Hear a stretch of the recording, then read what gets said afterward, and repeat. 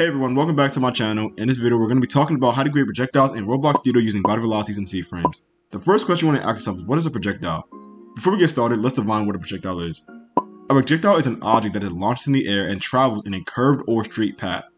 In Roblox, projectiles are commonly used in games such as first-person shooters, roleplay games, and anime games. To create a projectile using a part in Roblox Studio, start by creating a part and adjusting its properties to resemble the projectile you want to create. So we can use the red ball that we created previously. Next, add the body velocity object to the part and set its max force property to control the applied force and the direction of its movement. In this case, we will set the vector 3.u to math.huge on the x, y, and z coordinates of the max force property.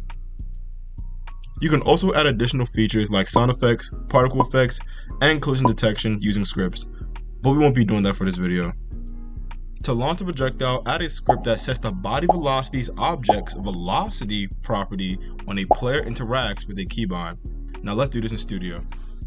Alright, let's get straight into it. So the first thing we want to do is we want to add body velocity into our game. So since body velocity is deprecated, we'll have to do it from the command prompt. So in the bottom of our command prompt, we'll do instance.new, and then we'll make it to a string. We'll write body velocity. You can see a little slash line because it's deprecated. And then we're going to add a comma, and then we're going to set the parent to the workspace. So it should appear to the workspace, and that's going to be our body velocity that we created. And now as we said in the video, you want to change this to math.huge. Math.huge is infinite on all the x, y, and z. And we can just keep this to 0, 0, 0 because we'll be changing this inside the script. And now we can create our part. Well, so we're going to go quick on this part.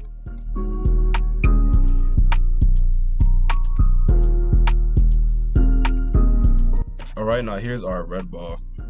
Okay, so now we have a red ball. So now what we want to do is we want to name this ball. Let's just call it our velocity. So we'll actually, instead of velocity part, we're going to call it our red ball. And then we're going to take the body velocity and we're going to parent it to our red ball that we have. And now we're going to go into our starter player, and now we're going to go into our starter character scripts. And now we're going to add a local script. And now what we want to do is every time we hit a keybind, we want our projectile to launch. So first thing we want to add is our user input service.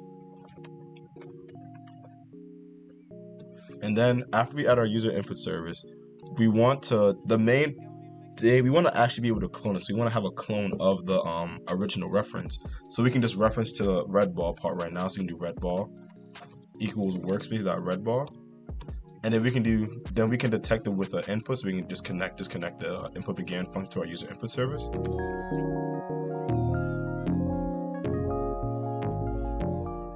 This part, now we can just set our keybind. So we're gonna set a keybind to our R key.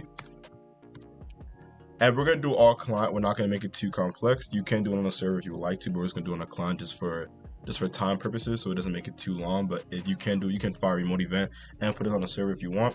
So what we want to do is when we launch this, we want to clone the part. So when we hit this, we want to clone the part. So we want to do local new red ball equals red ball, and then we want to do clone, and then we want to parent it to the workspace.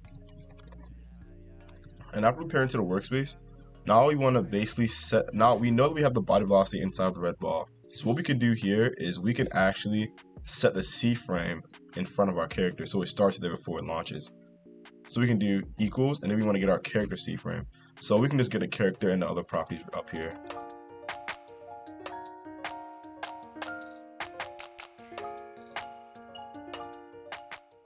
Now that we have all our variables that we're going to need, what we can do is we can do humanoid root part. So this is basically humanoid root part that we made into the variable.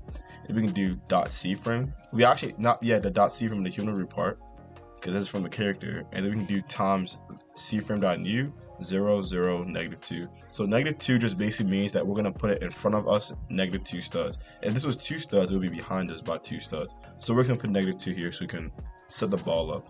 So when we do this, we want to make sure that our ball is anchored so it doesn't fall down. So just make sure that your ball is anchored. So after we do that, what we want to do is set the velocity for the ball. So we're going to do red ball dot body velocity dot velocity. And now what we're going to do here is we're going to set the velocity. And as you can see, when we were putting it inside, it said the velocity is a vector 3. So what we're going to do here is we're going to do the humanoid root part. So let's actually get all the properties. So we're gonna do character dot humanoid root part dot C-frame dot look vector, and then we can add, now we apply the speed. So what this is saying is wherever our character is looking at, this is the direction we want our ball to go towards. And now when we put this times 20, it's basically saying how much force we want to apply. So we can just add a variable called applied force. We can make it equal to 20, and then we can change this to applied force. And now if we were to run the game now, when we go inside of here and we hit the key, now we have a little projectile. And it's gonna keep going forever because we haven't deleted inside the script. We can spam this as much as we can. Now we have projectiles going anywhere we want to, just using body velocity, and it's going towards where we're rotating at. So we rotate here, multiple balls here, and that's how you create projectiles just using body velocity.